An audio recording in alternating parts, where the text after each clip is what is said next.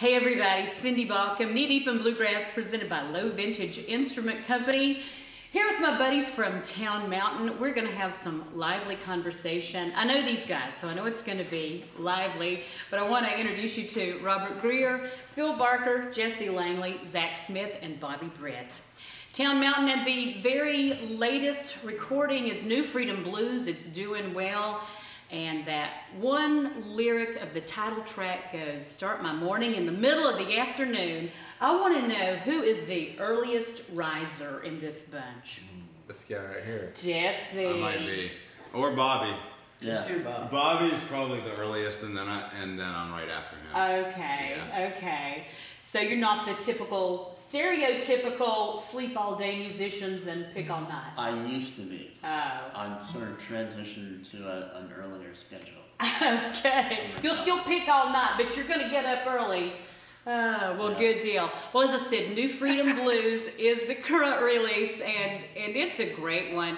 You know, being out in Nashville, I felt fortunate to get to see your Station Inn official release party, and what a great show that was. And Brian Sutton came in to join you on some tunes, and so much fun. Robert, let's just start with you.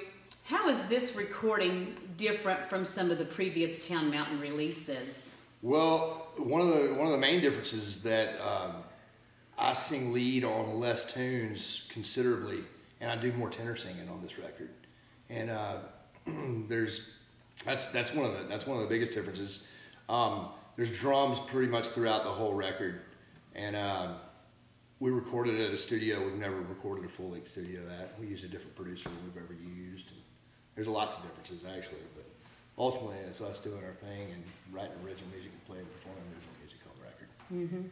Phil, a lot of times the mandolin chop for a typical bluegrass band provides the percussive element. How did you like having the drums to complement what you do with the band? I mean, it was a relief for me. All the pressure was off in that respect, because Miles Miller, the buddy that played drums, was just so in the pocket that everybody could kind of relax, me especially. Do you ever get a chance to carry him with you to shows and do that on stage? On occasion, we've done a few shows with him, and it's always a lot of fun. He's just so good. Jesse, you like playing with the percussion too? I do. I mean, you know, the banjo is kind of cousin to drums, so there's a little hard feeling there on my part. No, I'm kidding. It's great. In all honesty, the material on New Freedom Blues is kind of all over the place, and I think it's the first album that we actually decided to play the tunes at their face value, as opposed to try to make them fit in a five-piece bluegrass band in the parameters of bluegrass music. So having Miles on drums through the whole project really let the songs kind of take the shape I think they were originally intended to take. Right. Yeah. And it has to be your style and your feel. And Zach, tell us about choosing material. Do you all do that as a group? Do you each one bring some different material to the table? How does that process work? Sure. The songwriting in this band is sitting on this nice leather couch, and it's now it is. But you know, the songwriting in this band is so strong, and everybody brings ideas to the table. And I remember when I first got on with these guys, I was in like my second rehearsal, and they were running New Freedom Blues, and they asked for my input like right there, and I was like, well, I guess I'm doing this thing. So it's definitely a team effort when it comes to arrangements, and I guess it's a team effort when it comes to lyrics in general. You know, these guys just bounce ideas off one another, and it's really cool to be a part of. Yeah. What's your name again, sir? Bobby Brett. Bobby, you're just an incredible fiddle player, and I know what you bring to Town Mountain just really enhances this overall feel. You all as a group, it always amazes me, you're able to have a contemporary take on such an old traditional sound, and to me it's amazing. I don't know quite how you pull that off. What's your take on that whole feel that Town Mountain has? That's a really good question, and a tough one to answer in some ways. I think the easiest way to put it would be collectively there's a big emphasis and a love of traditional bluegrass, and we've studied it to a degree for sure, but then we also all love so many different types of music, and that influences our bluegrass sound, Yeah. I think.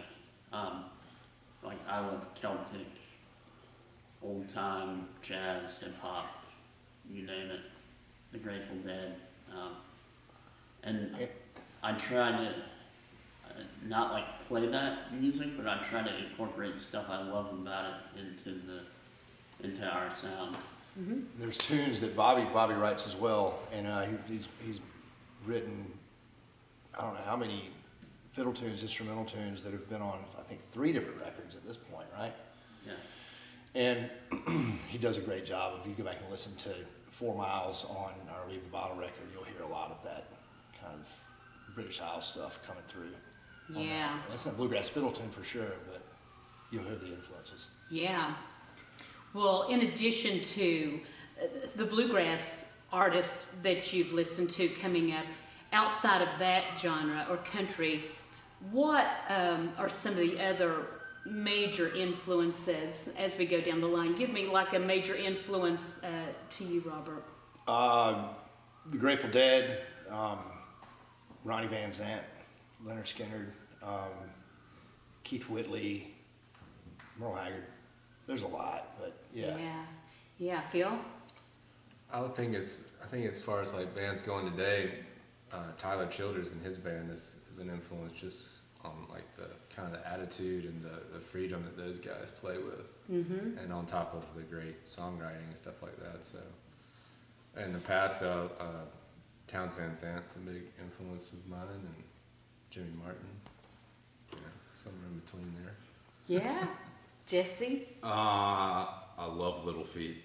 One of my favorite bands of all time. The Band, one of my favorite bands of all time. I like the songwriting in both of those bands a lot. All over the place. I mean, you said don't mention bluegrass or country, but so I'll mention John Hartford because he's also he's kind of a little bit of everything. Oh yeah, he could not be contained in one box. That's for sure. I love his music and his songwriting, and Roger Miller, big Roger Miller. Oh, absolutely, Zach. Oh, being a bass player, I'd have to say the Wood Brothers. Oh, yeah. Is a big influence of mine. Cool. And Bobby? And I would be remiss if I didn't mention one of my truly biggest influences is in this room today, Terry Baucom. Oh, wow. Yeah. Seriously. Well, thank you. Yeah. I know he appreciates that. Anytime that you all are doing any of the special showcases at IBMA, I know the last 2 or 3 years when Bluegrass Country has their Thursday showcases that they do on their station there out of DC, and they always say, Cindy, are there any of these you want to host? I always say, Town Mountain, can I please be there for Town Mountain? You all do such a great live set. It's energetic, it's entertaining, and I know out there with New Freedom Blues, you've been having a ball putting that music out there in front of the crowds. Yeah. We love working with you too, Sandy. You know what? You guys are just awesome. I've been a fan for years and years, and so anytime that I get the chance to introduce you, whether it's a big festival stage or just in some, more of those intimate settings for some of the showcases, it's always just such a fun time. And I know for the most part, you're from Western North Carolina. The Asheville area is where the band is based. Zach, I know you grew up in Boone. Bobby, you're living in Boston. Yep. And let's just briefly touch on geographically in terms of music stylings and sounds and don't you find that when you travel all over the country you can hear different influence in terms of just the geographic area with. So what did it mean to you guys growing up in the western part of North Carolina? Well, I'm originally from Southwest Georgia, and And so I think naturally part of our sound is just comes out of my mouth naturally. It's just kind of a country blues type of thing, you know. And that has to do a lot with where my roots are. You know, my family moved to Brevard when I was 11 years old, and I started hearing more banjo music and more bluegrass then. Yeah. But you know, I mean, we're kind of from all across the spectrum where we're from. Jesse, where are you from? I'm from the state of Maine, so it's just a bit removed from Western North Carolina, but I've been down there a long time now. But I didn't have bluegrass as part of my upbringing. You know, it wasn't, obviously it's not part of the culture. It's not a big thing up north until you start to peel back the layers. Then you realize that in fact there is a scene and there are very talented musicians that live up there. And I was fortunate enough to start playing banjo when I was about 18 or so. And just by chance, a guy about 8 miles from where I grew up, and his name is Bill Smith, who was with a great band called Bluegrass Supply Company. He was a fantastic bluegrass musician. Like banjo, if it had strings, he played it, and he played it really well, and he played it the way it should be played. And I just happened to live, you know, 10 minutes from this guy. And so when I first started playing, I actually had access to somebody who knew the history of the music and how it was played. And I, you know, it took me old and in the way to get introduced to bluegrass music, but immediately I was being shoveled Jimmy Martin and Bill Monroe, and those guys that play traditional bluegrass music up north, they respect it and emulate it, similar to the people in the South, you know. That's awesome. Yeah. That's awesome. Well, talk about some highlights maybe of last year and what you have coming up this year. One highlight for sure for me, I think for all of us, was when we played the Opry for the third time, and we got a knock on the door after our performance, and we just figured it was one of those nice older ladies who was coming in there to get the steamer back and tell us, kind of usher us on out the door, you know how they do. And we opened the door. We said, "Come on in!" And Charlie Daniels busts up in our green room. We were like, how what fun! the hell is going on? This is awesome! And he came in, and it was like he was a member of our band, had been there for 10 years. You know, I mean, how many green rooms has Charlie Daniels seen? 83 years old and crushing it. He walks in the door. One of the songs we played was Orange Blossom Special, and he was in the wings watching that. He walks in the door and he goes, "I love your band." He points at Bobby Britt and goes, "I hate you." And he was the nicest guy though. Oh, that's cool. So he was impressed with your Orange Blossom Special. It sounds like it, yeah. That's awesome. Yeah, that's a highlight for sure. It was cool. Looking ahead to this year, what are some cool things that you guys are just really looking forward to? Pickathon, Nelsonville Festival in Nelson, Ohio. What are some other things we're doing? Locking. Yeah. We have a pretty stacked festival schedule. I'm sure you know how it goes. That it ebbs and flows, and the past couple of years have been kind of slower for us on the festival scene. But this year, it's pretty stacked. Good We're deal. happy to get back out and be playing festivals every week. Good this summer, deal. yeah. Outer Banks Bluegrass Festival. Oh yeah, man, that's Yeah, gonna be awesome. Is that Steve Dillon's deal? Does he put that on? Steve put that on? He's a big part of Gotcha. the behind the scenes for sure. And you know, when you have that kind of atmosphere, just with, you know, how that stage is situated, and you've got that natural backdrop of that beauty. I can't wait to see With it. the kind of great music you guys do, that'll be a fun time for It is sure. fun. Well, it's always so great to visit with you all. Folks, if you don't have New Freedom Blues, Town Mountain, certainly encourage you to get that where fine music is sold. Download it, or when you see the band, pick up an actual physical copy. But guys, best of luck to you. Could we talk you into doing a tune for us Sure. here? Well, we'll be right back with a great song from Town Mountain from Low Vintage Instrument Company.